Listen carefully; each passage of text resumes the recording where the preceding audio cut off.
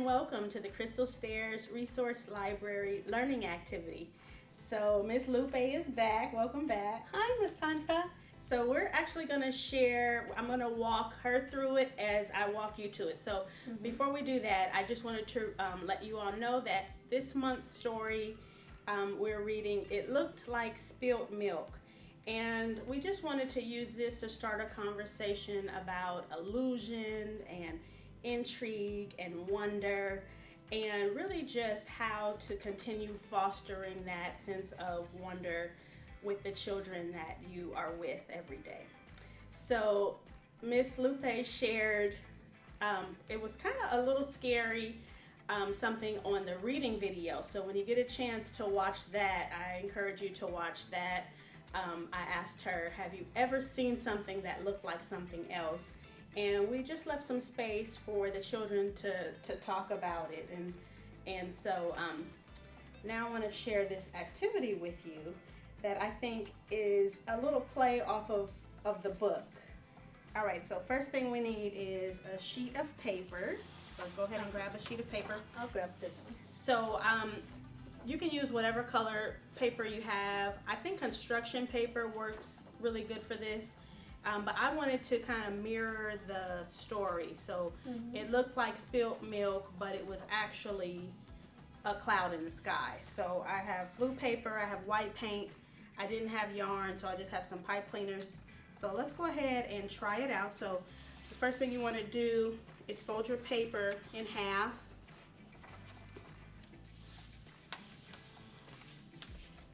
And I'm right-handed, so I'm going to put mine this way.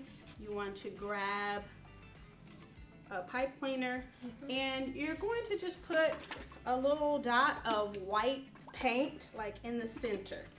So I'll show you, and then I'll let you do your, shake it up a little bit.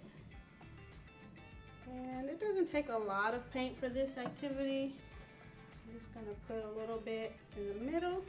All right, and then here's where the magic happens. You're gonna take your yarn, if you're using yarn, or your pipe cleaner, and you're going to put it on the crease. And I'm gonna put mine up a little bit like this because you're gonna pull it through. So let me show you without the paint. So you're going to fold the paper back over, and you're gonna use your yarn or your pipe cleaner, and then when you open it, it's gonna be something. Oh, okay? wow. So let's try it and see. So you're gonna close it and just pull it through. And this is why I covered my table, because with children the paint is gonna possibly come out, even though we only used a little bit. And let's see. And you could wiggle it around, right? Yes, yes. So, oh, look. So let's see. Wow. So do you see, so we talked about illusion, intrigue, and wonder. And in this story, it looked like an ice cream cone, but it was actually something else. So you can use this to start a conversation with, I'm gonna run mine through one more time. What does it look like? It looked like spilt milk. Yeah, mine's is also. You need some more paint. Oh, that's so really... it looked like spilt milk. It looked like a turkey. I'm gonna say that.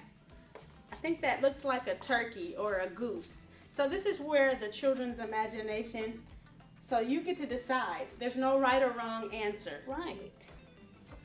So do you think you see anything? And you can just keep playing around, adding more paint. Yes, I think mine looks like, well, it seems like someone is holding something together using both of their hands. Okay, so I like the idea that you shared with me earlier about how to ask the open-ended question. Yes, one of the greatest questions you could ask your children is actually, tell me about your picture. Tell me about the picture, describe what you see. And they should be able to tell you all of these wonderful illusions. What is their perception? What does it look like? And also keep in mind that it adds vocabulary. So you're actually increasing the vocabulary words. So making sure also once you get those words, start writing them down because you're going to use them around the classroom and with the children. Those are great suggestions. Thank you for sharing that. Just a reminder, it doesn't always have to look like something. So I like that. Just keeping it open-ended. Tell me about your painting. All right, so we hope you have a chance to try this activity. If you have a chance to share your experiences with us, please send the photos to tgardner@crystalstairs.org. We thank you for joining us. Thank you, Miss Lupe, for coming to play again. Thank you, Chandra. Thank you so much. Right, so it looked like spilled milk, but it was actually something else. So thank you, and we'll see you here again on the next First Friday. Bye-bye. Bye, everyone.